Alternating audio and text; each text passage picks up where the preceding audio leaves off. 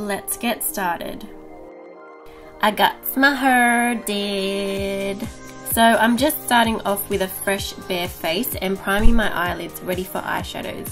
I suggest priming your eyelids always, as they make the colours stand out more and stop the creasing that oily eyelids get.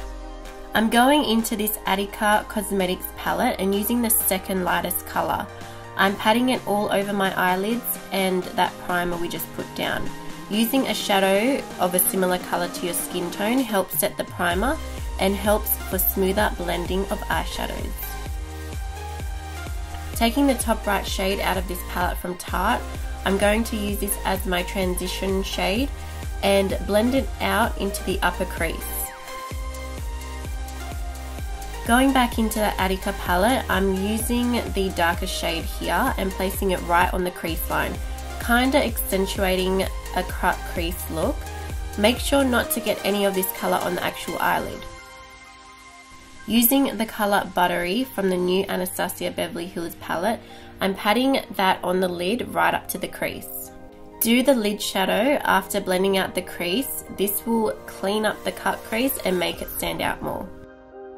I forgot to show you the eyeliner I'm using, but I hardly stray from the INGLOT gel eyeliner, so I'm using that one.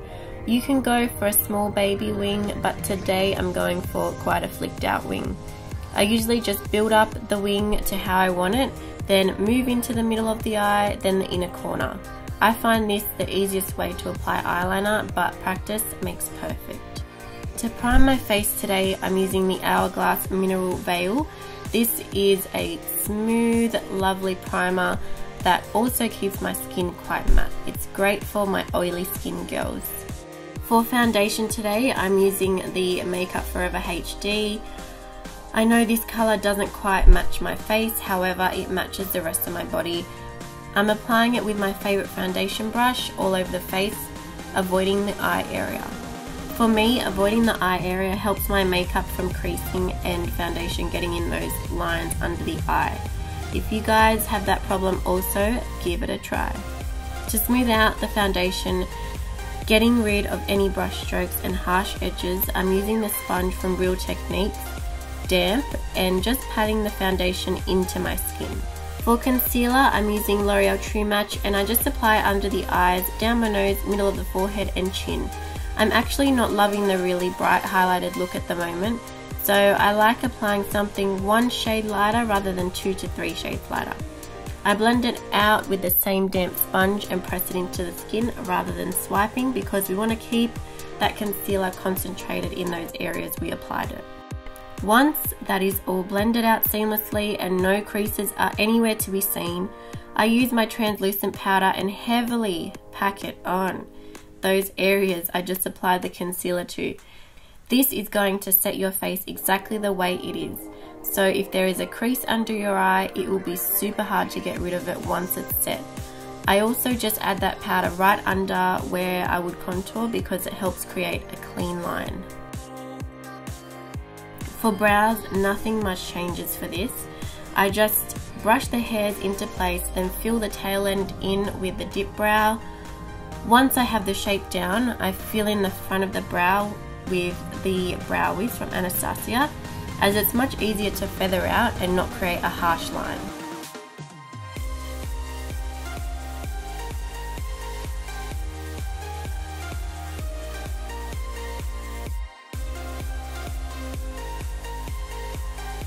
To contour, I'm using the Artisan Makeup palette and using the colour Contour, spelt with a K, and just fluffing my angle brush along the contour line and upwards. I then add a bit of the contour powder to the sides of my forehead. I know right now I look so crazy and you must be thinking, what the heck is she doing? But I promise this will contribute to looking flawless once I'm done.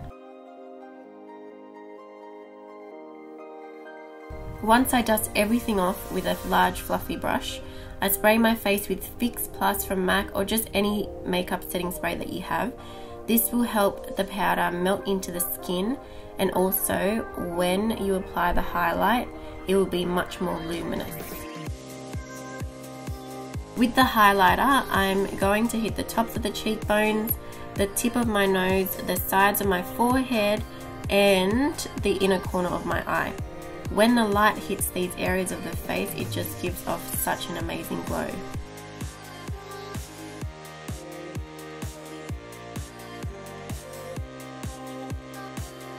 For blush, I'm using a blush from the same brand called ATIKA, and I'm applying that with a fan brush to the apples of my cheeks and a bit further back to where my contour is.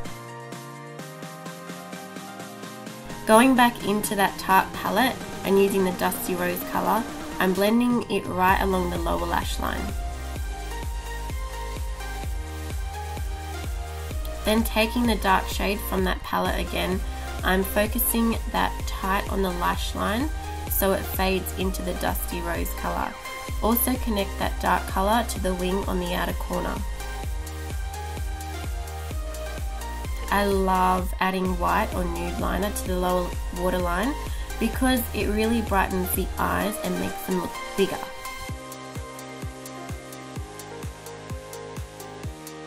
I'm applying mascara to the tops and bottom lashes.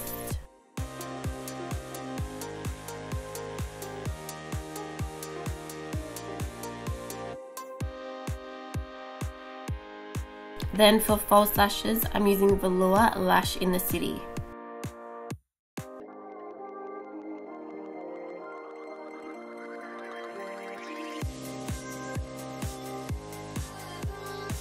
For lips, I'm feeling dark at the moment, so I'm going to use VAMP from Anastasia Beverly Hills.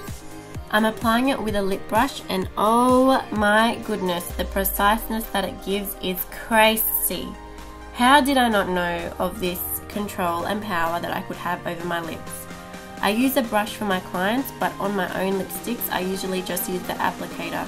This is life-changing, guys, absolutely life-changing. Let me know what you guys think about this look. Thumbs up if you liked it, please. Also, don't forget to subscribe to my channel for more tutorials like this.